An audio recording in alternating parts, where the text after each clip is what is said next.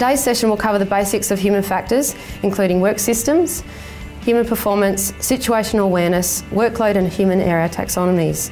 These human factors concepts will help develop the general capabilities within our group.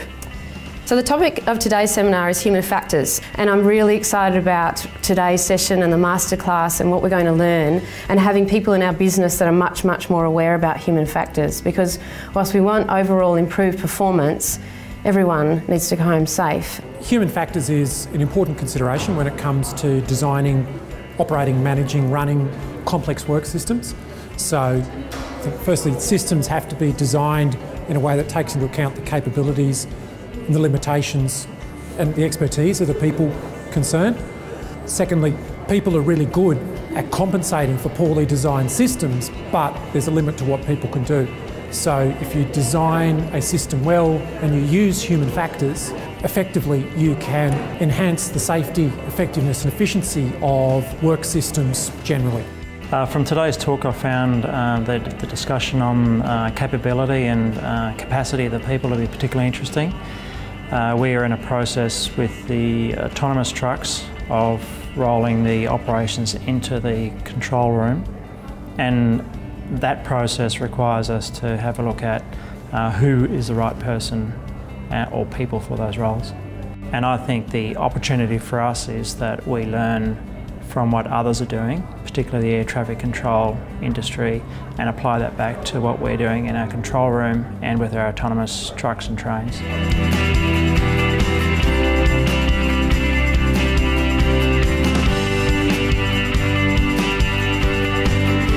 I think human factors has a direct impact on both our safety and productivity, so any improvements in that area are welcome. One thing that I picked up is that there's really experts in these fields everywhere you look, and to reach out when you're trying to understand these systems and the best practices towards this.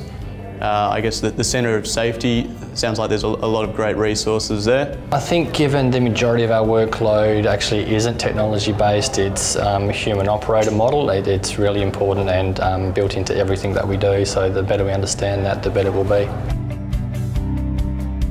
So types of questions you could be thinking about are things like, does the technology in your particular work setting enable people to maintain situation awareness and make effective decisions under non-routine situations? Okay.